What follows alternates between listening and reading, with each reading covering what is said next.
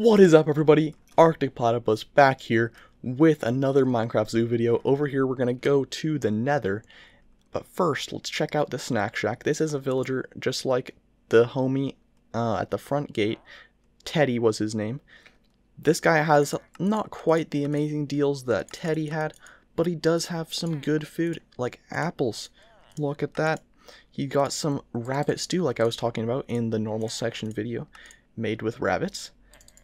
He's got the cake, the classic cake. Got a cookie too, in case you want one of those cookies. You can see I already have some in here. I've already bought a lot from this man. He is a homie. He supplies you when you want to go to the Nether. He supplies you when you want to go anywhere in the zoo. Also some cooked salmon. I don't need to buy any. I already have some of this, but thank you so much, the other homie Keith. I'm going to mess with you there. Employees only. Who cares? Alright, well let's go ahead and go to the Nether.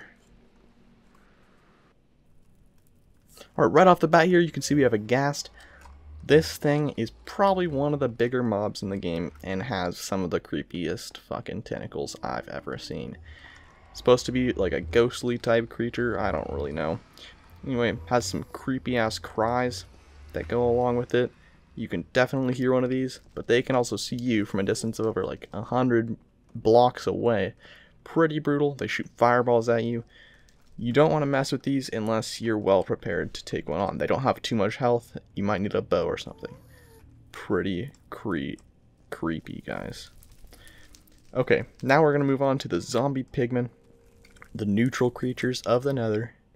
These guys will... sorry about that.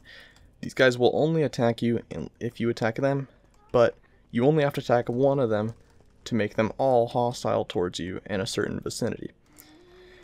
Pretty nasty guys.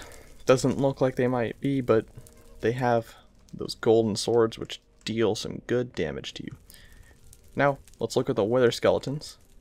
These guys are just chilling here in a line or something. I don't know what they're doing, but they're 3 blocks tall. It's a little bit scary to look up to them. They sometimes drop their skulls, which can be used to craft the wither boss. Very useful stuff. They also carry stone swords, and when they hit you, they will apply the wither effect to you, which makes you lose health and makes them gain the health that you lose, which is kind of brutal, and it makes it a lot more of a fun fight, but it also makes it a lot harder. Over here we got the blazes. These only spawn in Nether fortresses at the spawners that spawn them. So these things shoot fireballs at you. Really brutal. They do drop some of the best loot in the game though for potions, which is the blaze rod. You need a lot of them to make some of the potions that you might want. But you got to be well prepared to fight these things. And then over here we got the magma cube.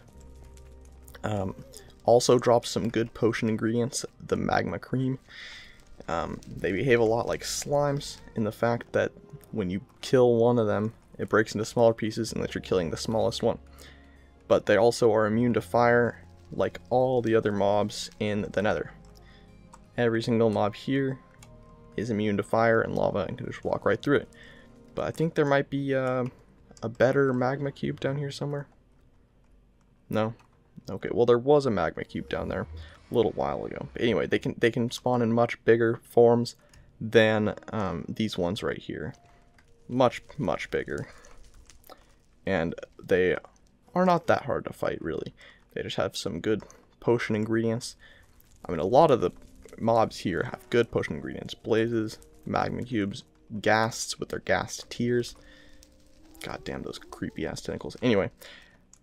It's coming to the end of the video. Nothing really else here. There's not that many mobs in the Nether. So if you want to go check out the other parts of the zoo, go ahead. There'll be a screen at the end leading you to those other parts. If you have not subscribed, go ahead and do so. If you want to like the video, leave a like. If you want to dislike the video, go ahead and leave a dislike.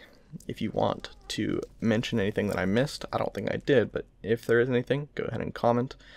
But ultimately, have a fantastic day, and I'll see you all in the next video.